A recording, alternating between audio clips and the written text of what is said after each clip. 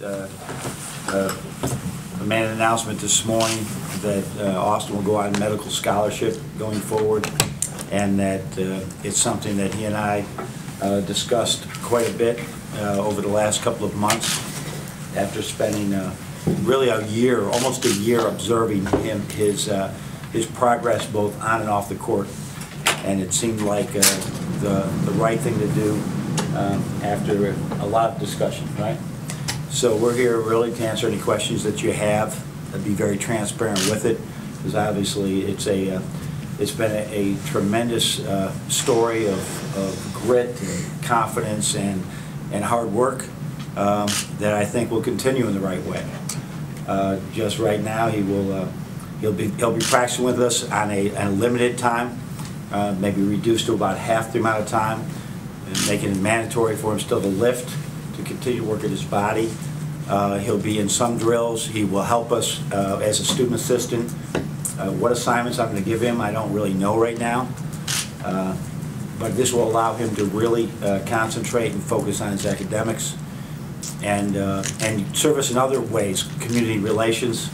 I think that's going to be a great thing for him to represent our program and our brand by speaking with young people all over the country if we can.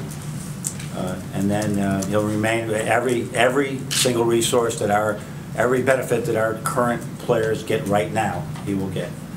Whether it's gear, whether it's his locker, tutoring services, summer school, everything in that regard is exactly the same.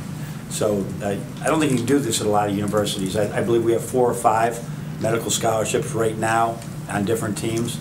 I think Austin is the 5th, I believe. So he's actually excited about it, and we entertain any questions that you'd have.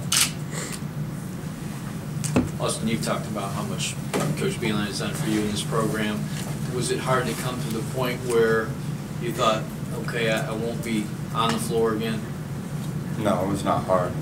Just the fact of the matter is the academics, my academics are the priority for me. And I'm not going to be a pro basketball player, obviously, but I'm going to have to learn and become a pro at something in life. So I'm excited for the opportunity to focus on my studies.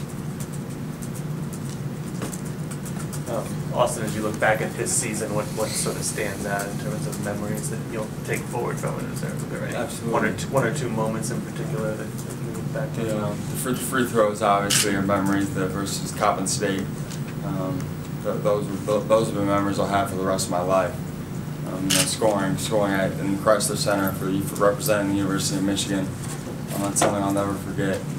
And just the brotherhood that we formed here with my teammates. And I'll be real brief with you. To be completely honest, I didn't know how I was going to be coming here. Obviously, my role on the court is limited, but all my teammates have really embraced me, and they appreciate all that I can contribute to the team in whatever capacity that it is, on the floor, in the locker room, in the classroom, and they're all just great, a great group of guys.